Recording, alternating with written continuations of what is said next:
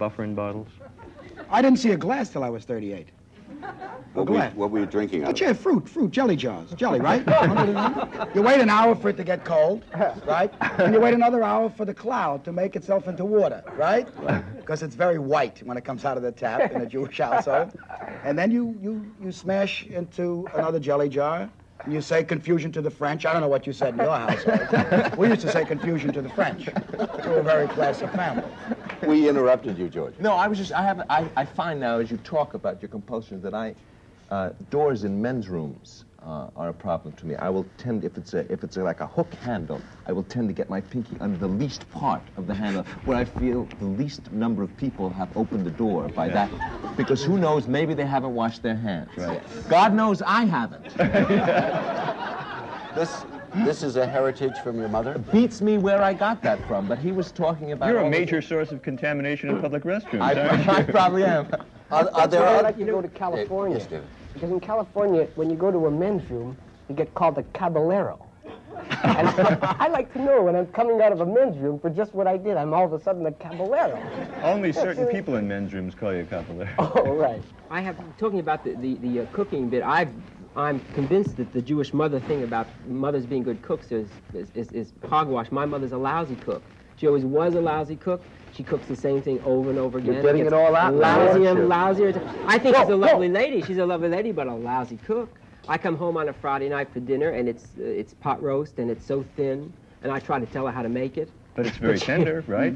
From No, cooking it's it not 7 very days, tender. it's very tender. Do you have idiosyncrasies that you think came out of your boyhood, out of your mother's supervision? Oh, probably, sure. Didn't we all? I think so. Not me. No, none of us here. None. But you do tend, it's true, that's a very good point, you do tend to emulate characteristics of your mother subliminally without realizing it. For instance, I'm sure that Stan's mother had a mustache. She did. Absolutely. Otherwise, why? She was Why born. mustache? She was born in January, which is a mustache month. I didn't know that. I thought it was the month of the tiger, to tell you the truth. In China. Do you have little phobias, little... Yeah, you want to see him? Yeah. Do you have Why any... don't we go up the room and look at the phobia? No, do you have eccentricities that you lay at the doorstep of certain boyhood experiences? I was in analysis 6 years, and I could not launch a decent attack against my mother. I like my mother. I love my mother. If I could, I would go skinny dipping with my mother. I'm crazy about that lady. Good-natured, bright, fierce, little woman that came over from Russia, didn't speak the language, never learned this language, never learned Russian, never learned any language. Talks like this. And yet, gets to everywhere she wants to go. She's a fantastic How woman. does she do it? No. Well, She's an Aquarius. When she gets on a subway, she starts she out... gets on a subway and she says to the conductor, I'm going for Brighton, me. I have my son. My son's in television. She tells the conductor, my son's Mel Brooks.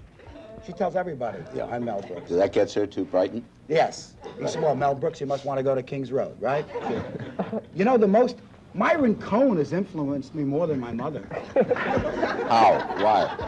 Because the two sides of me, the two different things that make up Mel Brooks, that strange amalgam, marvelous pastiche that is me. Yeah. Could you describe the comes from Myron the Cohen. two-sided? First of all, the first side, Sir Anthony Eden, right? Clearly. When Myron Cohen tells a joke, he starts off like Anthony Eden. There's not a trace, not a scintilla, not a hint of a Jewish accent. You don't know he's Jewish till he hits the joke. Oh, I do. Right? No, David. No. When he starts out, he does it like this, right? Myron Cohen. Picture, if you will. All right, here we go. Myron Cohen. There were two gentlemen of rather Hebraic persuasion who encountered each other on the Rialto. One gentleman said to the other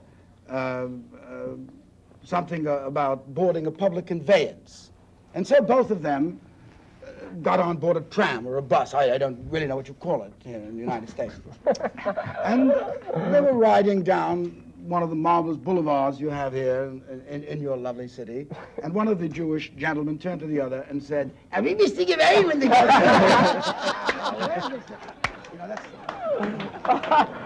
It's schizophrenic. There's two different people, right? Right. You don't know he's Jewish until the Vibis Gavain part, right?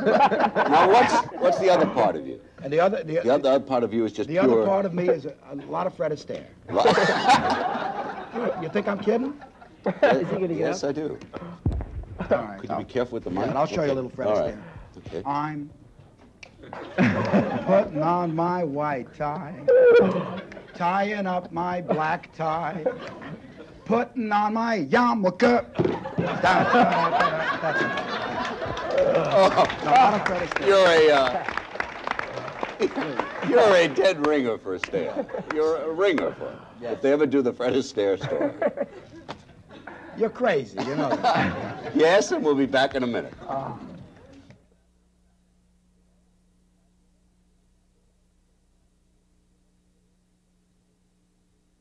Before pushing on, I can't help wondering, before you became famous, a celebrity, how did your mother get to Brighton? Excuse me, gentlemen, we're on. Before you became an international Oh, celebrity. by the way, Yes. did you read Judith Christ's review of the 12 chairs now at the Lowe's Tower East? Oh, yes, I did. It was It was excellent. lousy, wasn't it? No, she gave us a very good review. She said it was a complete joy. And she said that I'm the best thing that ever happened to film. I did everything on that picture possible, everything. I put the sprockets at the side of the film so the projectionists could thread it up. Your modesty is overpowering. I lead you to your seat. You can see me there at the Lowe's Tower East any night. Take you right to your seat. I wish you a good time and a hearty appetite. Yes. What were you bepsering about, David? No, I was wondering, before you became a world figure of renown, Sorry. how did your mother get to where she was going? I don't know what you mean. She couldn't speak the language. She used to Just a little Jewish aggression. She pushed her way through. As a matter of fact, my mother lives in Miami now, and she just moved down. And I said, "Are you afraid? You know, it's a completely different environment. Your children are not there. You don't have enough relatives. You know, I know that it's fraught with people of your persuasion, Mom, but still, I mean, aren't you, frightened, scared?" She said, "I came from Russia." That was a move already. From Russia to the United States. From New York to Florida, there's not such a big move. I mean, it's, So she really is a gutsy little Jewish lady. She's a Is your father marvelous alive person. now? Is your No, my father died when he was 34, Dan. And my mother raised four boys, sent us all to college, and did a fantastic job. That's extraordinary. Is your mother alive at the moment? Yeah. Does she visit you often from Kansas City? Well, she took a long schlep up to see me in Kansas. From Kansas City, it was about a 30-hour train ride. She was afraid to fly. She came in the pizzeria and she didn't touch the pizza.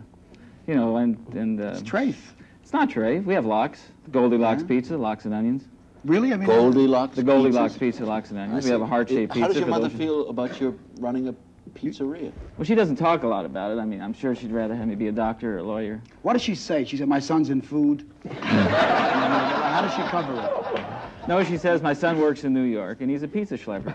A pizza schlepper? What's it like in Kansas City? Oh, it's pretty.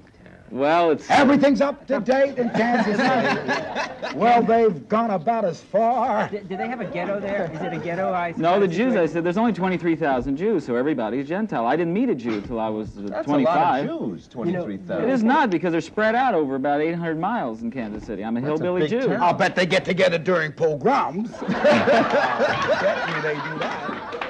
They're all hiding in one big Jew cellar. Get down there. Watch the Gentiles thunder by. One of the things I wondered about in his book is that section devoted to that moment in time when a Jewish mother discovers her son is engaged or about to make a commitment to a girl. Yeah. That's one of the tragic moments in a Jewish mother's life, isn't it? Yeah, well, it's time for a complete about-face. I mean, for the preceding, in my case, 30 years, it's, so when already, it really, and then the moment comes, and you introduce your intended to her, and she says, "It's very nice girl. A lot of makeup. Where's a lot of makeup?" She drinks. I noticed she was drinking drink before. I have nothing against drinking, don't get me wrong, but I did notice she was putting it away. I did notice you were putting it away. My mother is amazed that I will have a drink or two before dinner. And as a matter of fact, when we come to Chicago to visit them, I am now married to Nora Ephron Greenberg. She calls herself Nora Ephron, but actually she's Nora Ephron Greenberg. And she will say to my wife, am I talking to you? If you want to interrupt at any point, just let me know, and I'll let you. This is George Siegel.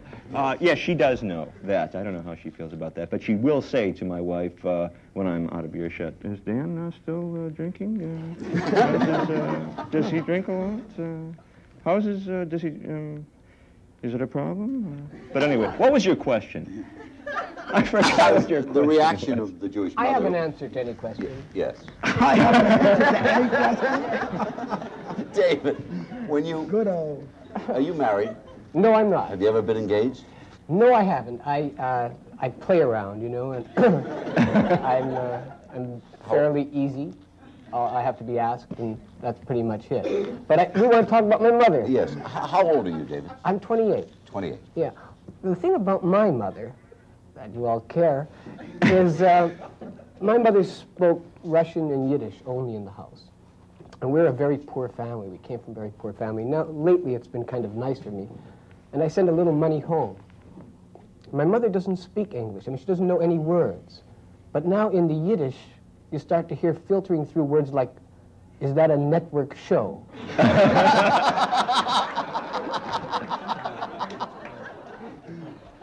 Today, when I was in California just yesterday, she said something totally in Yiddish, and the end of the sentence was, "Wieso geht's it mit the residuals?"